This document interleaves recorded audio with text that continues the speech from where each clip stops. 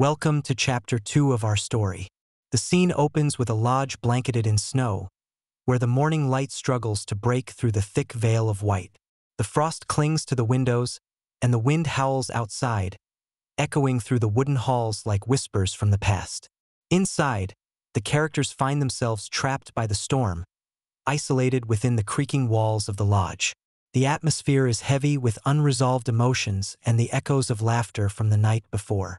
Join us as we delve into the unfolding events of this chapter. As Clara steps into the common room, the flickering flames of the fireplace cast long shadows that seem to reach out to her. Ben is already there, his tall frame hunched over a steaming mug of coffee. His dark hair falls into his eyes, and a hollow smile plays on his lips. The usual laughter is absent, replaced by a thick tension that hangs in the air.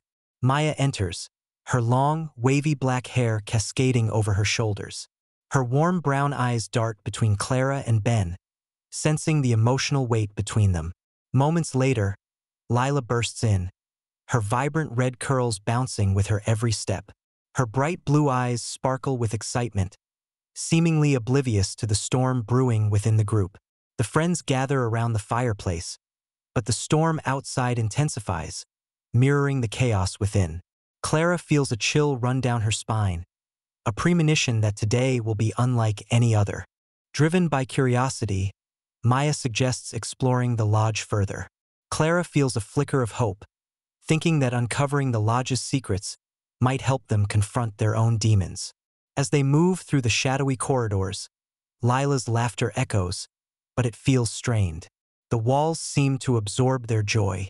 Clara's pulse quickens as they stumble upon a hidden room, its door slightly ajar, beckoning them with an eerie allure. Inside, the room is filled with relics of the lodge's history, old photographs, vintage ski gear, and dusty journals.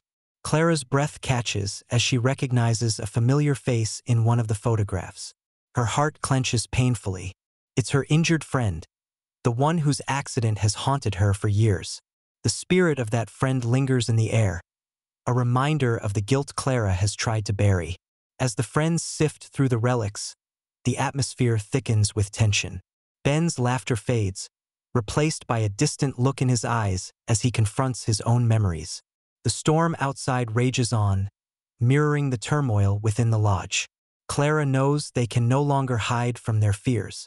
The spirits are restless, and the time for confrontation is drawing near. As the friends stand amidst the relics of the past, the air crackles with anticipation. The storm outside continues to rage, a tempest that mirrors the turmoil within the lodge. Clara feels the weight of their shared history pressing down on them, the unspoken resentments bubbling to the surface, threatening to erupt. Ben is lost in thought, confronting the emotional barriers he has built around himself.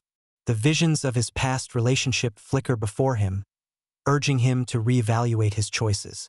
Clara knows that they can no longer hide from their fears. The spirits are restless, and the time for confrontation is drawing near.